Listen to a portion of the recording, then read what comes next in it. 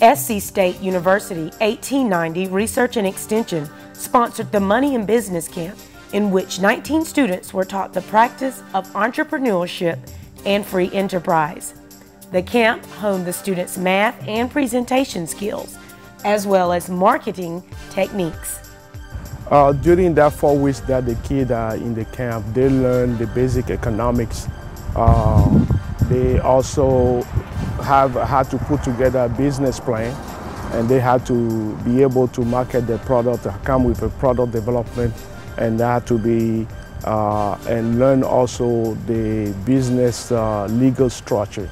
And at the end of it, each one of them has to present the business plan, which helps them develop a presentation skill and negotiation skill.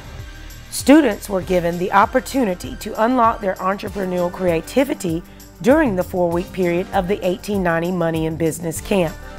The overall goal of the camp was to assist students from socially disadvantaged and underserved communities by enhancing skills and values that will help improve and ensure the quality of their lives and communities. Oh, I consider this program is a fantastic program which gives to the new generation a little bit of picture about what is a business, and for them, for their age, it's very important to understand where the money are coming from, how is the business is made in this world, and this can help them to have a little picture about the future in business. During the camp, students were involved in several lectures and hands-on exercises that exposed them to the practices of the business world. At the start of the camp, students were introduced to techniques that taught them how to establish their own business idea. By the end, students had developed a business plan and produced a commercial. Do you know what Blisses are? Oh, I wanna know. Is it good? Is it creamy? Is it chocolatey? Oh, yes. It'll make you want to sing. It's Blisses, it's Blisses, it's yummy in my tummy, and it's epic and it's funny. The Money and Business Entrepreneurship Camp is designed to help socially disadvantaged, underserved youth.